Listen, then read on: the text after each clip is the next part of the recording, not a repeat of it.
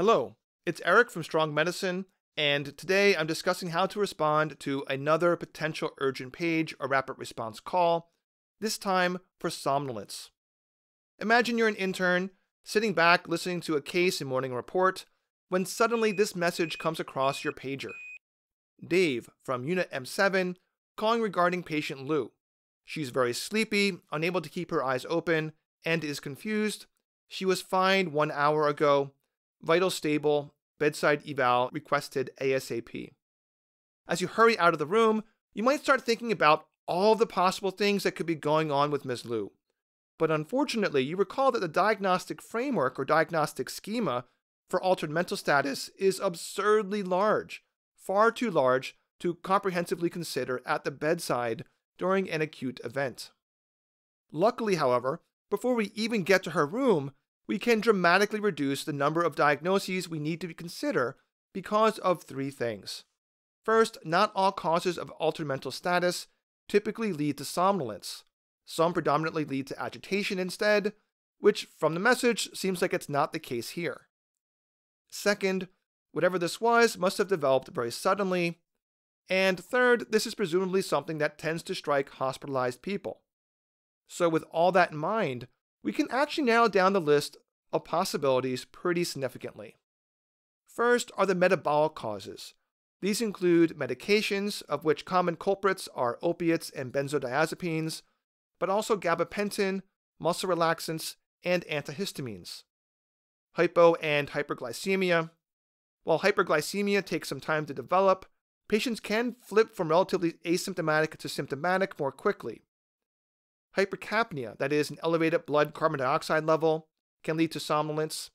An uncommon but classic scenario in which this happens is when a patient with COPD is placed on excessive oxygen, which normalizes their O2 sat and makes the patient superficially seem better briefly, only for the CO2 to rise via multiple mechanisms. Stimulant withdrawal leads to sedation. Here in California, methamphetamines is by far the biggest culprit here, but in other places of the world it might be cocaine. And last is surreptitious opiate abuse occurring in the hospital. Under primary neurologic etiologies, we have an ischemic stroke and intracranial hemorrhage, but also a post-ictal state following a seizure, and while relatively rare, we should also keep in mind non-convulsive status epilepticus. And last are two diagnoses I would place in an other category, shock and/or sepsis, and hypoactive delirium, both of which would warrant a separate differential diagnosis of their own. So going back to Ms. Lou, who you are running to go see, you're now in her room and find her, as the nurse reported, sleepy, confused, and minimally arousable. It's time for a highly focused history and physical exam. Due to the patient's mental status, the history can only consist of things obtained from the chart review. Does she have cardiovascular risk factors, which would suggest either a stroke or hemorrhage? Has she been recently started on any new medications or received a higher dose? Or has she recently developed acute kidney injury, which could reduce the clearance of a medication she's been on for a while? Recent head trauma suggests the possibility of an intracranial bleed. Dementia is a huge risk factor for hypoactive delirium. If she currently has an active infection, she could be developing sepsis, and infection is also a delirium risk factor. A history of drug abuse suggests either intoxication with an opiate or benzo, or withdrawal from a stimulant. If she has a history of COPD, she's at risk of hypercapnia, particularly if she's on new oxygen therapy. And in a patient with diabetes, you need to worry about derangements of glucose. The physical exam for an acutely somnolent patient is typically focused on vitals and the neuro exam. The combination of hypotension and tachycardia, of course, suggests sepsis and shock, while focal neural findings are most suggestive of an ischemic stroke, though other diagnoses can do this as well.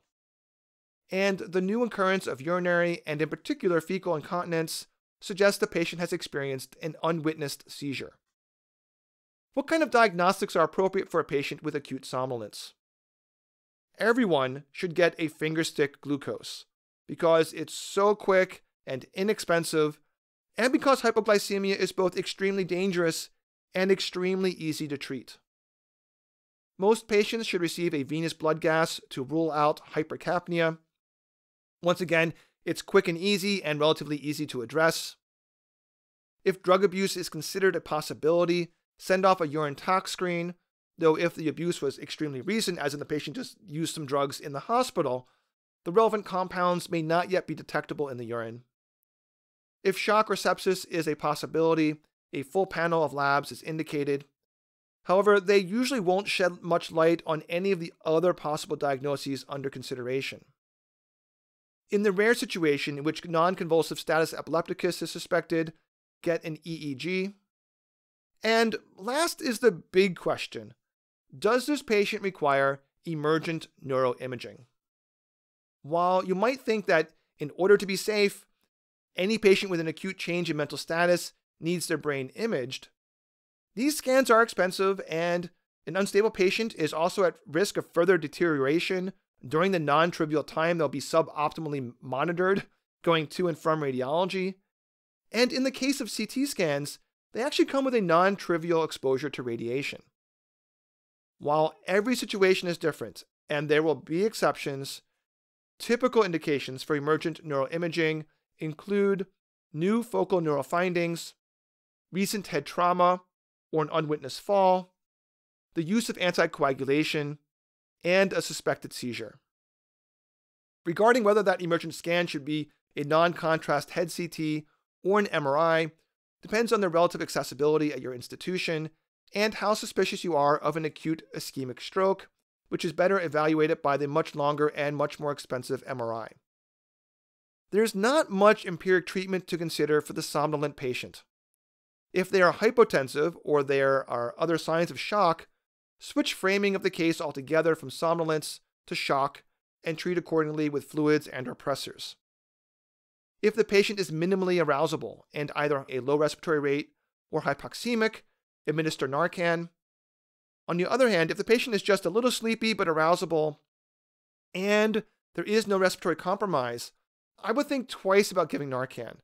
The abrupt reversal of opiates in a patient with severe pain or with opiate dependence can be an extremely unpleasant experience.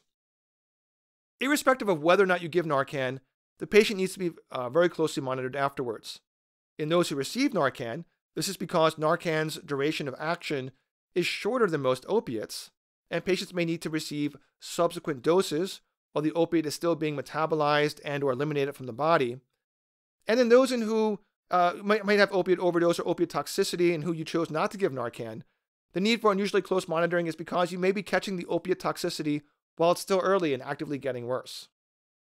If Narcan is ineffective for respiratory depression and or the patient is not protecting their airway in the event of opiate toxicity, intubation should be very strongly considered. I'll end with common pitfalls of responding to acute somnolence in the hospital. Not immediately checking the glucose. An over-reliance on other lab tests, which are usually not helpful with this situation. Not ordering a head CT when indicated, or ordering it when it's not. While the former error is certainly much more dangerous, that doesn't mean that there is no harm from the latter. Not considering decreased medication clearance as the culprit in patients experiencing acute kidney injury, or decreased clearance due to med-med interactions. Delaying calling a stroke code in the presence of new focal neural findings. And finally, not redosing Narcan after it wears off before the causative opiate is cleared. That's it for this video on approach to somnolence in the hospital. If you found it helpful, please check out the rest of this series on a number of acute problems that can develop in hospitalized patients on the internal medicine wards.